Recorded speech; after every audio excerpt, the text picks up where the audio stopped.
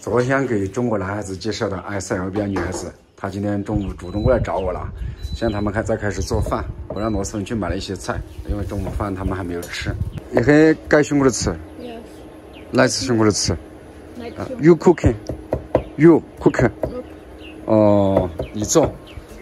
罗斯文现在是成了打杂的。罗斯文在干什么？哦，你洗盘子，他做饭。他做饭。哦 ，OK， 那你们做吧，等你们等一下吃了，我们再聊会儿吧。OK。我来这里1个月，这里掉皮掉了1个月。今天早上擦了一些那个沐浴露，然后使劲拿毛巾搓，把那个皮给搓掉了。哎呀，好痛！他这次过来，今天过来，他肯定有一些什么话语想要探讨的，或者说，有可能他看上昨天那个男孩子，然后他想从我中间去了解他对他是什么样感觉。但是呢，我昨天据我分析来说，我感觉啊，我只是说我感觉。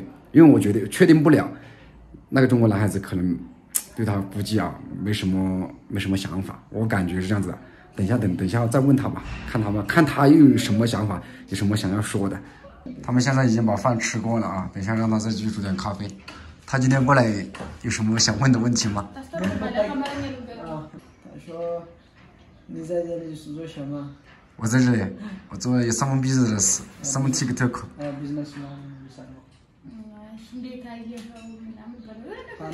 很好，你问我干嘛？昨天关于昨天的事情，你是不是不好意思问了他？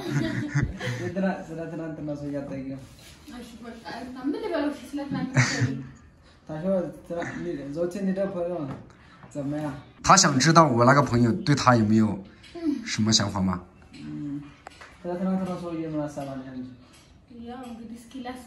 没关系，有什么说嘛。我来问你，不好意思，你觉得他怎么样？How about he？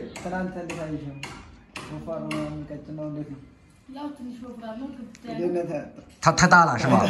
哦，对，你们埃塞的女孩子喜欢瘦的，跟我这种身材的，就是太大了。别的呢？别的有没有？别的就没关系啊。哦，就是他还是喜欢。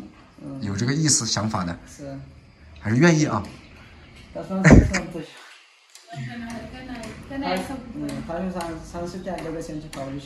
哦，考虑一下。但那个男的对他怎么样，我不知道。他们有phone number啦？昨天不是电话号码给你们呢？他有没有发消息给你？就你好，你好发了一些。那这个东西你们自己聊嘛，你们自己chat自己。啊，他等几天要回来的。没事，有空常来我家玩。对，我把你们当妹妹弟弟的，没关系，我是好人，不要担心。他说你很好，中国人这个。我很好，我还行吧，我自我感觉还将就。如果他那个男的和他不喜欢怎么办？没关系。没关系。哦，他为什么喜欢中国？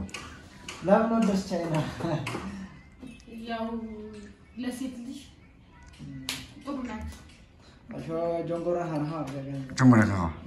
我们中国人咋说？这我也评断不了别的人啊。我自己感觉啊，反正中国人辛苦，很辛苦。我们做工作啊，这些还有做生意都很辛苦。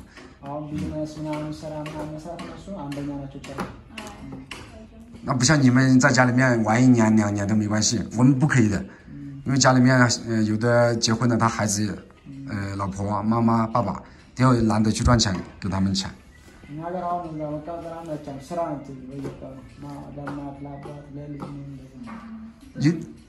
多长时间没上班了？他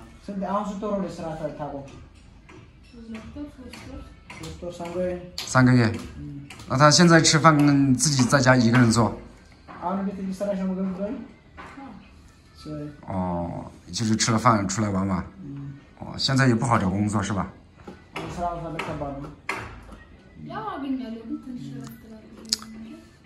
反正罗斯芬知道，我来这里遇到你们的当地的人，只要是稍微那个女孩子啊，或者说稍微年轻的男孩子，他们没工作的太多了，太多了。你看那天那个卖咖啡的那个也是在家里面，没办法，那是因为你们自己，你知道，你们自己的问题，打仗打来这样子，哪里有那么多工作来？那中国的有的老板，他们的企业做起来，又遇到你们打内战，人家不敢做，立马就走了。所以现在是安全吗？对啊，工厂的老板都一走了，工厂都没有了，你哪里来工作？这个得是你们的问题，跟我们没关系。其实两边都不好，你们又没工作，我们中国人做生意又亏钱，还亏本，又赚不到钱。是。行。那他回来，他们回来了，去做点咖啡喝，会做吧？不拿大大，you cook。OK， 我们3个来了啊。这待遇可以啊，把那个桌子上面给我收拾干干净净的，让那咖啡做起来，把地上给我拖一下，可以，比较勤快这女孩子。经过刚才的对话，你们觉得这个女孩子的想法是什么？其实我觉得她心里面是愿意的。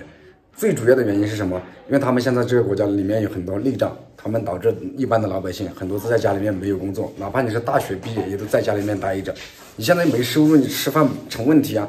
你如果说能够接触到像女孩子，你能够接触到那种中国人喜欢、愿意跟你两个结婚的，他们其实也愿意，对吧？他自身条件就在那里，而且他们的英文也不会，他也其实也愿意到中国去，那个生活最起码会好很多。